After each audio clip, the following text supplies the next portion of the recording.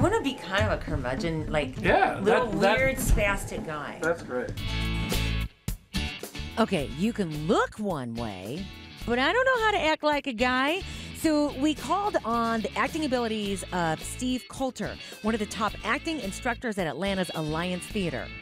I want to be like a little spitting and coughing. And... The coughing's good. You want to get some phlegm in there. Yeah, yeah. Yeah, phlegm's always good. There you go.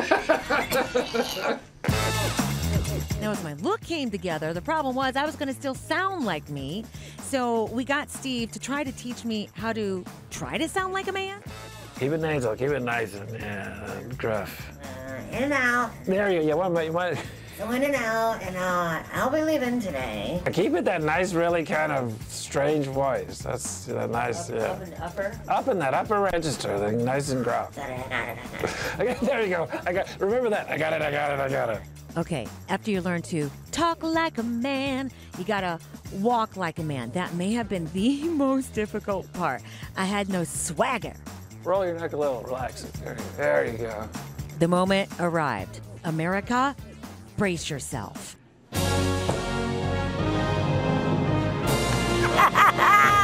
No! Oh, my stomach is turning. My husband said I cannot watch this the story today because we'll have sexual difficulties the rest of our marriage if so. Can I just say I'm so glad that I'm not a guy. It just grossed me out. You guys got hair everywhere. I'm insulted a little bit. A mall woman. Yeah. All right, just wait, because in the next hour, we go into a staff meeting made up as a man. We didn't tell him ahead of time. Just like that? That's nice. Yeah. I don't know about you, but I didn't make a handsome man. No. Not no, at you all. truly didn't, no. Slightly, now, the fellas on Duck Dynasty, some of them are handsome, Yeah. but I look like maybe I could like be adopted as a cousin or something, right?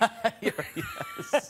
I wasn't the only one who switched genders too. Check this out. Through the magic of computers, my dears, we transform Bob into Bobra and Jen into Jeff Westoven.